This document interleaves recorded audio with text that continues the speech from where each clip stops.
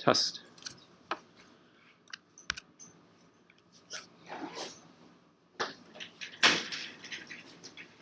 Okay, so on Friday I gave a complete proof of Gauss's law of quadratic reciprocity modulo several statements about Gauss sums which I did not prove. My goal right now is to prove all of those statements. If you completely missed Friday or don't remember anything from Friday, you'll still be able to understand everything I'm going to say today, because these are really just some, you just won't care as much as you should care if you're here on Friday. That's the only difference. Okay. So recall what this idea of Gauss sums is. We're going to fix for the rest of today an odd prime p, and then for every integer a, I defined, or Gauss defined, a complex number g sub a, which is the following sum. The sum n equals 1 to p minus 1, the Legendre symbol a on p, zeta sub p to the power of a, where I'm not going to, here zeta sub p, which I also just call zeta, is e to the 2 pi I over p, which is cosine of 2, I mean, it's a pth root of unity. This is what it is. So cosine of 2 pi over p plus I sine 2 pi over p.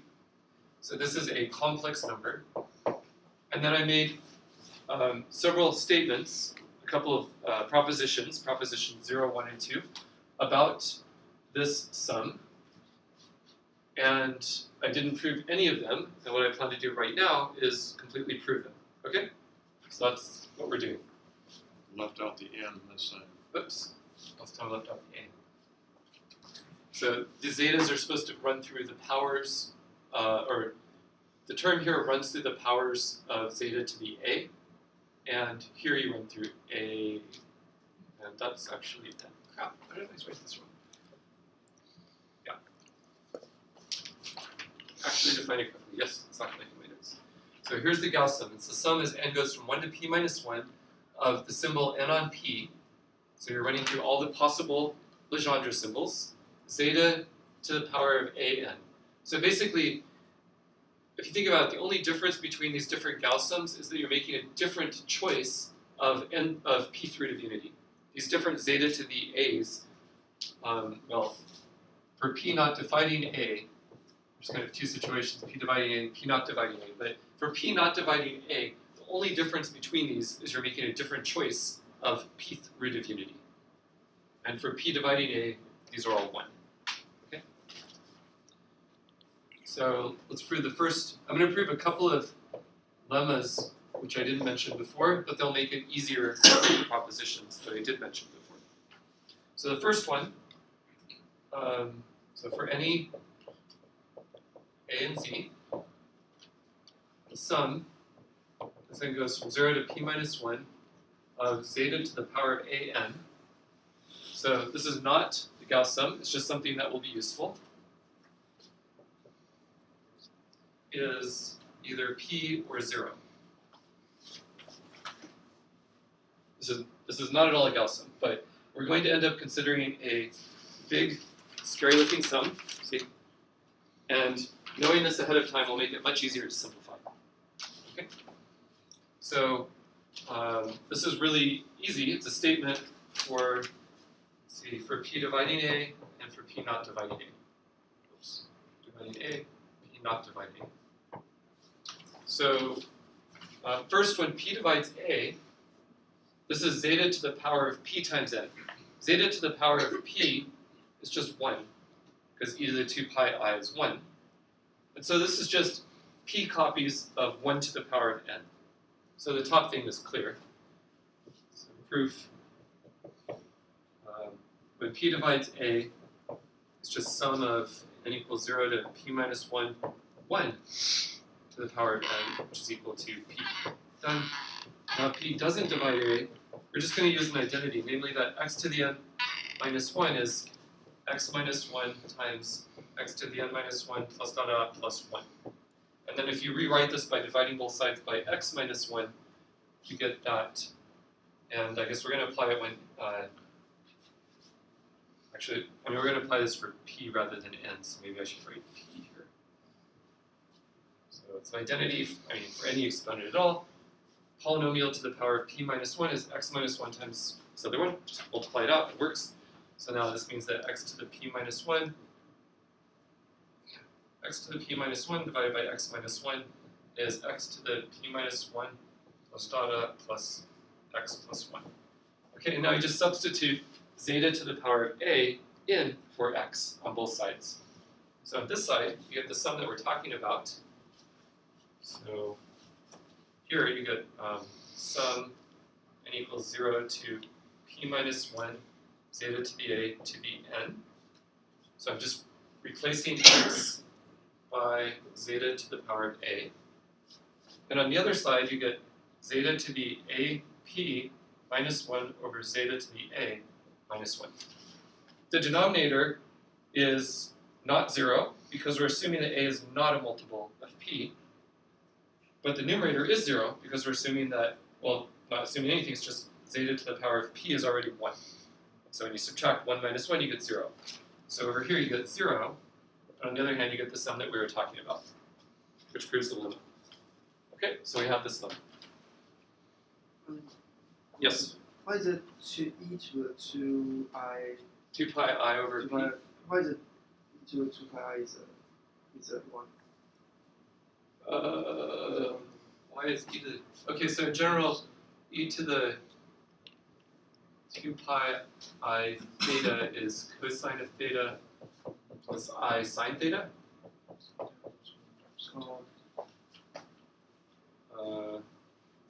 Just write that one. I theta. Yeah.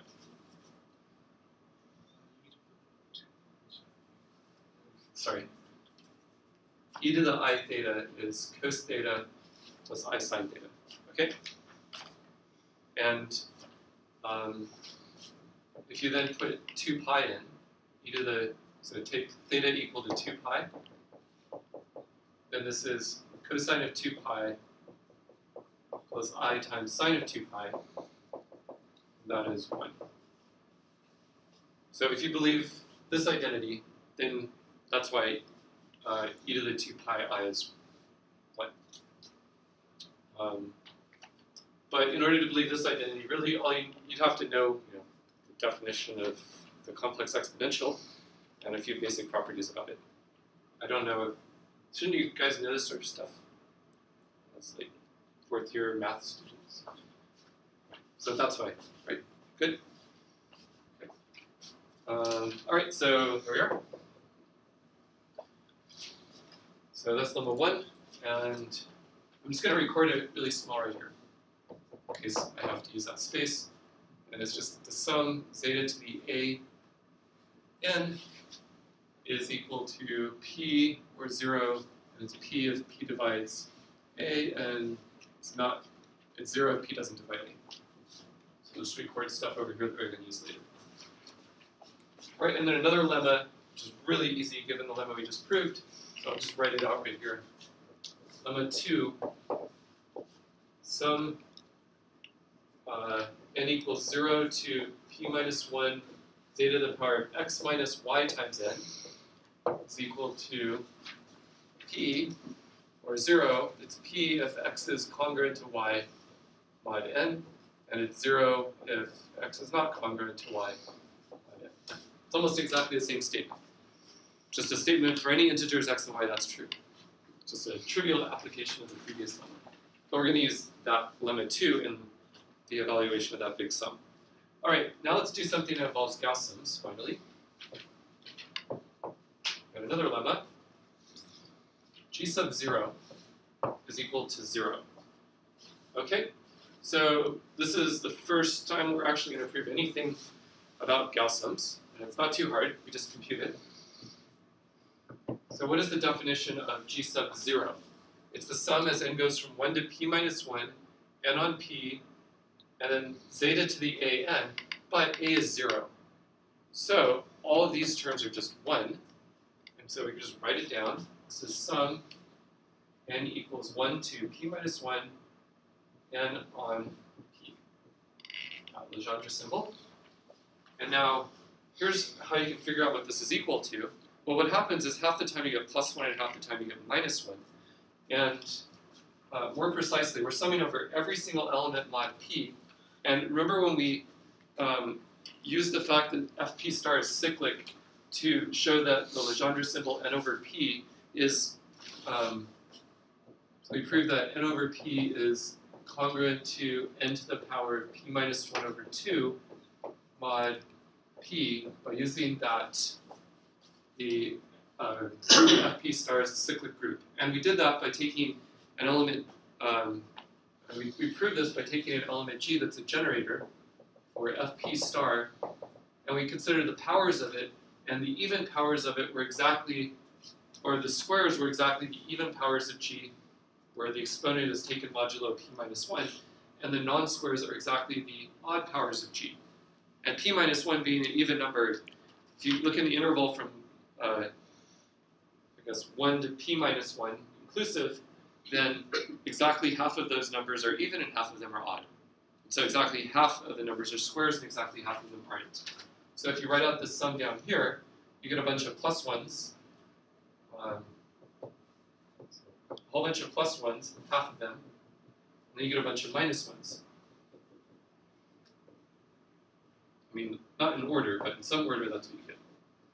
And so that's 0. So it's just because, I mean, half of them are g squared on p, it's g to the 4th on p, etc. And then over here you have g on p, g cubed on p, etc. I'm completely avoiding using any group theory. If you use group theory, then it's just the fact that the subgroup of squares is an index 2 subgroup of any cyclic group. And that's how you get this in one sentence with group theory. Okay, so that lemma is done, which are called lemma 3 in my notes. So I'll write that right here. Lemma 3, g sub 0 is always what? 0. Okay, that's done. And now, going pretty quickly, let's prove a proposition. This was one of the things that we used in a critical way in our proof of quadratic reciprocity, and that's that for any a, the Gauss sum g sub a is equal to the Legendre symbol a on p times g sub 1. So remember, this played a big role in the proof on Friday. And we just proved this, I think, when a is equal to 0, or a is divisible by p, because when a is divisible by p, so this only depends on a, this sum only depends on a modulo p, because zeta has multiplicative order p, and so you can always reduce this exponent modulo p and you get exactly the same thing. Zeta to the power of p is equal to 1. So, proof, if p divides a, then it's really just the same as g0. G0 is, of course, is it equal to the symbol 0 on p times g1? Well, by definition of the Legendre symbol, 0 on p is just 0. So this is 0, but we just proved that g0 is 0. So that's done. And now the fun part is the other one. That was kind of an easy special case. Now let's do if p doesn't divide a. Okay, if p doesn't divide a, then let's just sort of consider what this says. So g sub a is, now we just write down the definition. Sum n equals 1 through p minus 1 n on p zeta to the a n. Okay, so that's what it is. On the other hand, let's consider this product a on p g1. So that's a on p, now the sum n equals 1 to p minus 1 zeta sub, or zeta to the power of n, because a is just 1. Okay, just writing down this and writing down that. And now, oh, I forgot, g1 has n on p. It looks a little messy, so I'm going to rewrite that. So it's the sum as n goes from 1 through p minus 1, symbol n on p, zeta to the power of n. Okay, so they don't look obviously the same. It's kind of annoying actually, because Here you only have an A on the outside, and here you have this A kind of stuck in the inside. But look what you can do. You're going to use that the Legendre symbol is a homomorphism, which follows from this identity that this formula that we proved before, that used the FP star as cyclic. And so what you can do is rewrite this as sum n equals 1 to p minus 1 a times n on p zeta to the n.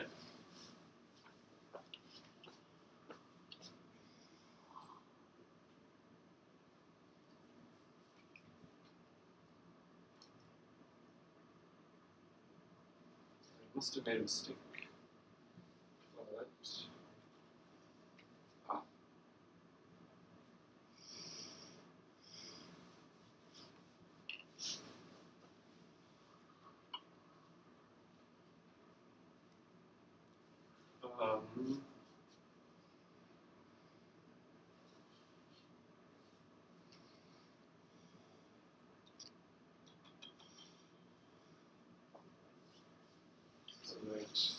But, I have a proof that's, I proved it differently here. It's just, I'm trying to change this proof into the proof I have here. These are just true statements, but they're not exactly the right thing. So the way I did it in my notes is just consider instead A on P GA, and then I prove that this is equal to G1, just by simplifying. It's actually an easier approach. So let's just do that instead. So you have A on P GA, that's A on P, it just comes out to be nicer. So you get sum n equals 1 to P minus 1, and then G sub A, that's the sum right here. And now we're going to multiply it by A on P. And so you just get to write it as sum A n on P zeta to the A n. Okay? And now look, A is co-prime to P. So in the exponent here, and also in the Legendre symbol, when you take all the numbers from 1 up to P minus 1, multiply them through by something that's co-prime to P, you just permute them around modulo P. So everything's happening modulo P here. Because zeta has order P, and the Legendre symbol, all that matters is this number modulo P. So this is exactly the same as the sum n equals 1 through P minus 1, n on P zeta to the n. These are the same because A permutes around the numbers modulo P, because A is co-prime to P. So that's the trick right here. It's actually an incredibly common trick that pops up in proving things all over the place. So the trick is that A permutes the numbers mod P. And that's because multiplication by A permutes them because it's invertible. And hence what you're doing is you're summing up exactly the same numbers in both sums, just in a different order, and so it's the same thing. Okay, so that actually proves it because this is G1. It's just writing it a different way. And also, this number on the left is plus or minus 1, so you can put it on the other side. And it actually works. Boom. You get that GA is A on PG1, because this is plus or minus 1. So it doesn't matter which side I put it on. So let me record this statement, which is proposition 2. And that's that GA is A on P G1. Any questions about that proof?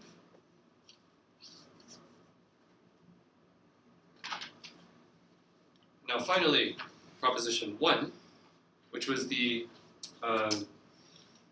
formula for GA squared. And that's all we have left to prove. GA squared, this was I think the most surprising one of all. It says that GA squared is some sign times P. That is that GA is like a square root of P. So that was the statement, GA squared is minus 1 to P minus 1 over 2 times P. And this was the main thing by far that was most important in proving quadratic reciprocity. Okay, so let's prove proposition 1.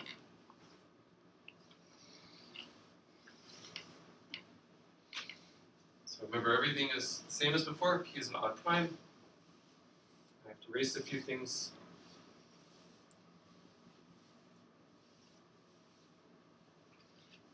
But it's a pretty fun proof. It's pretty surprising that it works, I think. So proof of proposition 1. So what we're going to do is we're going to take a sum involving these g sub a's, and we're going to evaluate it in two very different ways. And one will be really easy and one will be hard, but when we compare the two, we'll get an equality, and that equality will immediately imply this proposition. Okay? But it's crazy. I mean, who would ever think that the following is the thing to consider? The sum, as a goes from 0 to p minus 1, g sub a times g sub minus a. Let's just evaluate that ridiculous-looking thing in two separate ways. So evaluate this in two ways. And we'll get two different things. Okay, so here's how we do it. So let's see. Let's first do the easy way, and then we'll do the hard way over there. So the easy way is just to use proposition 2. We'll write everything there in terms of g sub 1 and a Legendre symbol. And the Legendre symbols, I mean, it's going to be a on p and minus a on p. And so that's just going to like end up with a minus 1 and then an a on p squared. Things simplify. It's really easy. So let's do the easy way. So in other words, use proposition 2. Okay, so here's what you get. Sum as a goes from 0 to p minus 1, g minus a is a on, don't forget the sum sign. Sum a equals 0 to p minus 1, and then this product is, see, we just literally just use that. So we get a on p g sub 1 times minus a on p g sub 1. That's it. Okay, but look, I mean, this is just begging to simplify a lot. This is equal to the sum a equals 0 to p minus 1. Use the symbol something on p as a homomorphism. So this is minus 1 on p, a on p squared, g1 squared. So we should be happy we see a g1 squared, because after all, the proposition's about something squared, and there's really no difference between g1 squared and ga squared because of this right here. Ga and g1 only differ by a sign, so good shape there. Oh, this is of course for a not divisible by p, otherwise this would just be 0, because g0 is 0. Okay, so that's really good that we see this, since this is exactly the same as ga squared. This is just 1, because the symbol is plus or minus 1, except I mean, when a equals 0. So let me put a 1 here. So because when a is 0, it's just 0. Okay, and then minus 1 on p, there's a formula for that, and it's this right here, because look how the Legendre symbol works. So this is equal to the sum as a goes from 1 to p minus 1 of minus 1 to p minus 1 over 2 times g1 squared.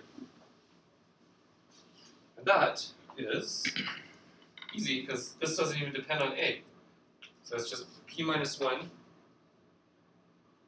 times minus 1 to the p minus 1 over 2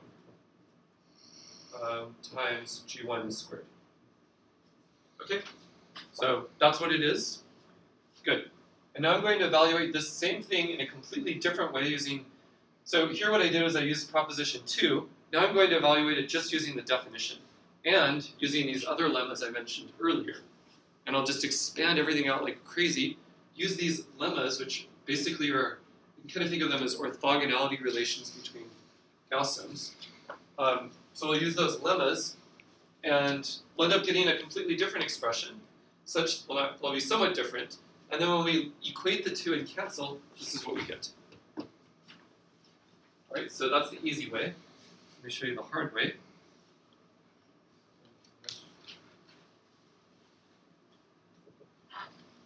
So I'm going to do the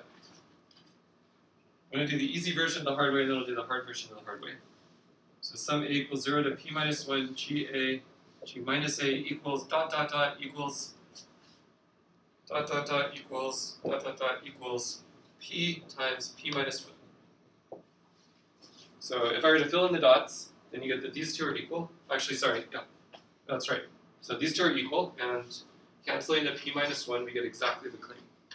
And you just pull the minus 1 to the other side. Okay, so I actually have to fill in the dots, right? Because that's everything. But if I compute this and I end up with that, p minus 1, we're completely done. We've given from first principles a complete proof of Gauss's law of quadratic reciprocity. Okay? So, let's see if we can do it. That's all that remains.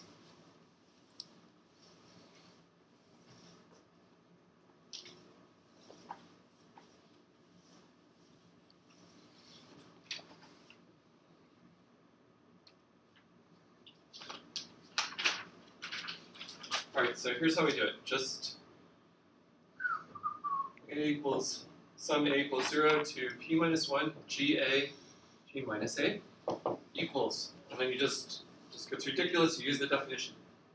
Sum a equals 0 to p minus 1, and then ga is sum n equals 1 to p minus 1, symbol n on p, zeta to the an times sum n equals 1 to p minus 1, symbol n on p, zeta to the minus a on to zeta to the minus a n. Okay, and now let's just simplify this pretty big sum. So I'll leave the sum a equals 0 to p minus 1 on the outside, and then here I'm going to distribute, so I'll write this as sum n equals 1 to p minus 1, and I better not use n now, I better use m here, it's confusing, so I'll change that to an m.